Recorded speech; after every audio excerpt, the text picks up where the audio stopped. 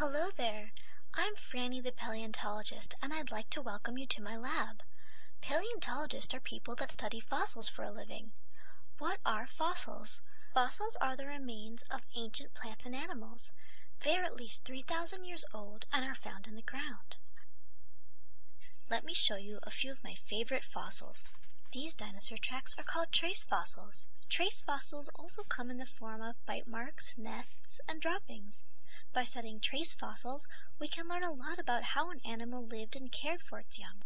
This ancient sea creature is a mold fossil. Mold fossils are made when an animal or plant is destroyed, but the mud around it hardens quickly and makes a mold of its shape. Check out this chunk of amber. It's a resin fossil. If you look closer, you can see a tiny fly inside. Resin fossils are made when small creatures get caught in a tree's sticky sap.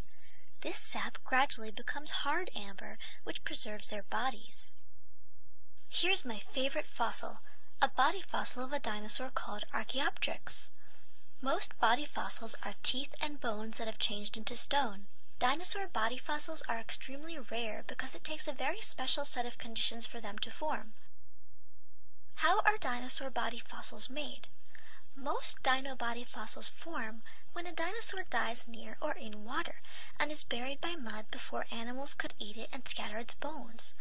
The soft parts of the body rot away, but the dinosaur skeleton sometimes survives long enough to be preserved. Minerals in the surrounding mud harden the bones, making them tough as rocks. Over millions of years, the dinosaur and its ancient landscape are buried by layers of dirt and the remains of other dead plants and animals. All the while, the dinosaur fossil remains hidden and undisturbed.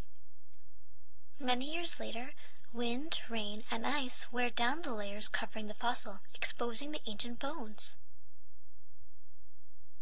Paleontologists are always searching the globe for dinosaur bones, and sometimes they spot them peeking through ground. At this point, the lucky fossil hunter will celebrate his find and set to work carefully lifting it out from the rock. He then takes it back to the lab to study and learn from his. There you have it.